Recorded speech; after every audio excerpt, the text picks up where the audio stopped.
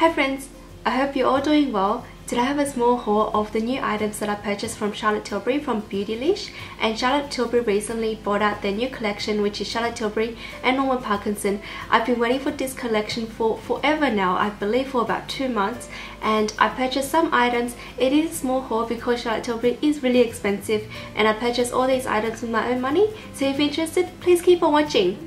The first item I'll show you guys is where I put everything. This is the limited edition makeup bag, and as you can see it's a bit different to the normal one, which is white with red lips. This is the maroon with gold lips, and at the back again it has the inspiration quote of "Give a woman the right makeup, she can conquer the world." And I just love Charlotte Tilbury's little star that she puts everywhere on this little zipper tag too. So we'll see what's inside.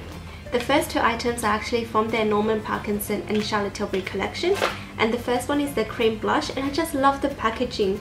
The color is so soft and feminine, and the inside just looks like this. This is the little blush compact, and the cream blush, I've used it already, so it has my fingers print in there. And this is the color of the blush, and I love wearing this blush over my foundation but under my powder because this is a cream blush and it blends best that way, and also it looks really subtle. I'm wearing it today. It is a nice warm pink, so when you wear it you'll look like you have a very subtle tan, or it looks like you're on holiday. So I've been really loving wearing this, especially now it's in winter in Australia. So it's really nice to go on your face. The next item from the collection is the Matte Revolution lipstick, and the shade is in Miss Kensington. I just love the sophisticated names that they give everything. Oh, and also the name of the blush was, let me see, Color of Youth. So the Miss Kensington lipstick is a nude matte. Knowing myself, I just love nudes, and I'm wearing it today on my lips, and I'll just do a little T-swatch here. And that's the shade of it. It feels really nice on the lips. It actually feels like I'm wearing nothing at all. It's not drying, and it just feels really comfortable. Also the wear time is really long as well. I can go about 4 hours wearing this and it won't fade away, and it just looks like my lips but better.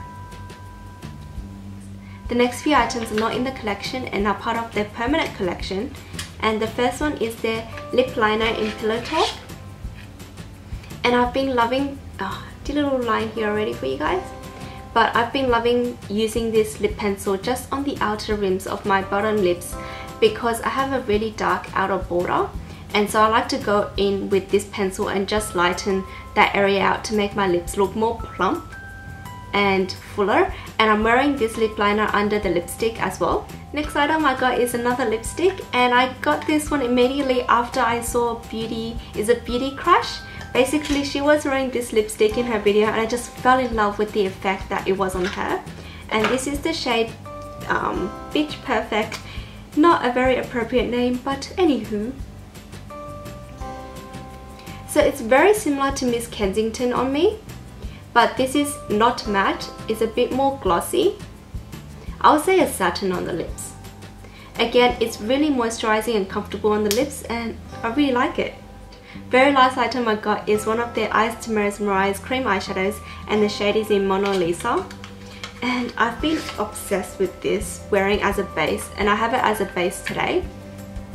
It looks like this, and really when you have it on, the name really depicts the color. It just gives you that mesmerizing bronzy brownie finish. Like when you look into the Mona Lisa painting and it's just different hues of browns, but it's still so beautiful and captivating. I love wearing this on the eyes. So that's everything of my Charlotte Tilbury haul, and as you can see my little bag is empty now. The only thing I was disappointed with is really this bag, because I was expecting a canvas. I didn't know it was going to be this plasticky material.